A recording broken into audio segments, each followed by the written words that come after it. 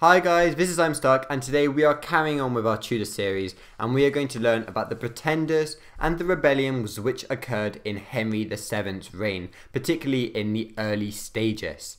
Now obviously Henry VII, as we've mentioned in previous videos, had a fairly weak claim to the throne, which meant that he was struck with people trying to pretend they were the rightful heir, and there were rebellions against him, mainly due to tax raiders, as we will learn later in this video. Now, the 5 people or rebellions that we will be looking at today include Viscount Lovell, Lambert Simnel, the Yorkshire Rebellion, Perkin Warbeck, and finally the Cornish Rebellion, all which offer different threats to the throne, and we will also show how Henry managed to deal with these threats. So first of all, we'll do these in chronological order, and the first rebellion was the Lovell-Stafford Rebellion. Now, the aim of the Lovell-Stafford Rebellion was to overthrow Henry VII and replace him with some Yorkist claimant.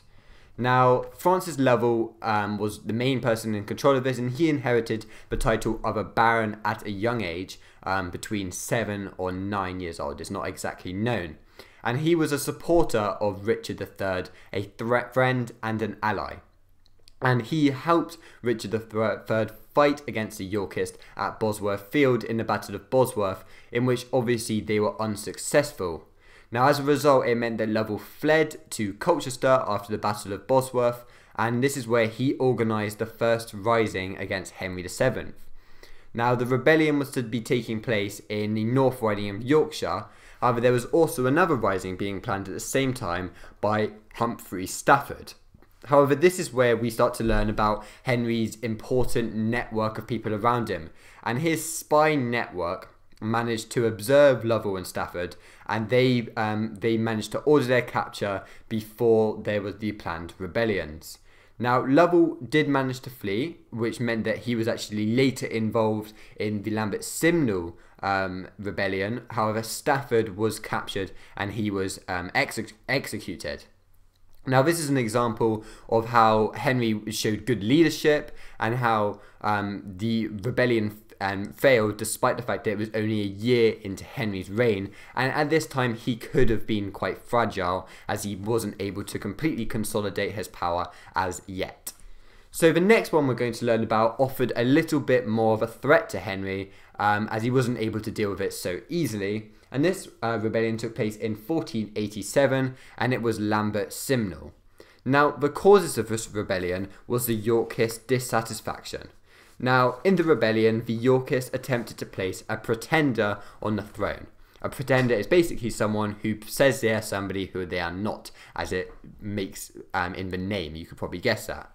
Now, Lambert Simnel, he pretended to be the Earl of Warwick, who was locked up in the Tower of London. However, at start, his story was actually that he was one of the princes in the Tower. Now, if you don't know the story about the Prince of the Tower, the Prince of the Tower were basically people who were locked up by Richard III. Richard III's nephews, he knocked one of them up, and there were 2 boys who were believed to have died. However, it is unknown exactly what happened with them. So he pretended that he was one of them, who were obviously meant to be the rightful king to the throne, and would have definitely had a much larger claim to the throne than Henry VII himself.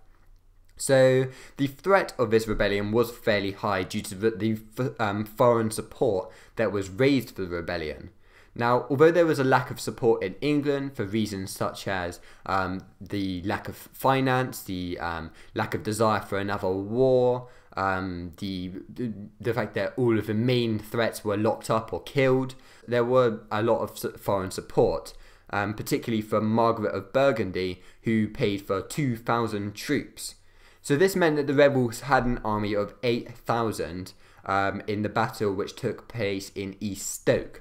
However, the king did manage to win the battle, and Simnel was eventually captured, and he wasn't executed, he was just placed in the kitchens as he was such a young boy.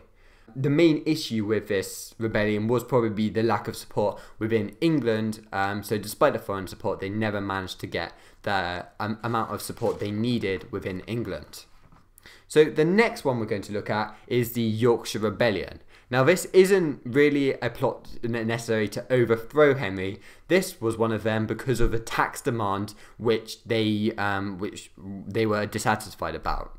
Now, obviously, in the War of the Roses, it was between the Yorkists and the Lancastrians, so there would already be a bit of dissatisfaction within Yorkshire. Now, the tax demand from Henry VII was in order to help Brittany. However, Yorkshire felt that Brittany was nothing to do with them. They had a poor harvest in 1488, which caused additional poverty. So, what actually happened? So, the Earl of Northumberland took this up with the king. But Henry believed that Brittany could be a great place to own, and he did not want to be seen as a weak king. This meant that he refused the Earl's request and sent him back to nothing. Now, this meant that Northumberland actually told the people that he had come back from nothing, and the people of Northumberland actually ended up murdering the Earl of Northumberland. So this meant that the rebels rose up behind the leader of Sir John Egremont, but this rebellion was short-lived as the Earl of Surrey, who showed his loyalty to the king, he quickly put down the rebels. So as a result, a new Earl of Northumberland was appointed, but he was only a minor, so the Earl of Surrey became the lieutenant of the land, and as a result, Henry faced no more problems from the north. He also didn't receive the quota from the taxation. So the next one is a big one which lasted for a very long time, and that is Perkin Warbeck. So Perkin Warbeck was a threat for a very long time, and he was actually around from 1491 to 1497, and he cost a lot of money for Henry VII to deal with. So he claimed that he was Richard of York, who is the youngest son of Edward IV, and he basically moved around many countries to gain support. And this was again an attempt from the House of York to create a plausible pretender in Perkin Warbeck, of course. And as we said, he pretended to be one of the princes in the Tower. Now, the foreign backing that he managed to receive was mainly because of a dislike of England. So supporters included Emperor Maximilian, James IV of Scotland, Margaret of Burgundy again, and the Charles VIII of France. Now, there was a fairly high level of support because of the foreign support, high level of threat, sorry. However, there was no support in England again, and his stories were again very unbelievable.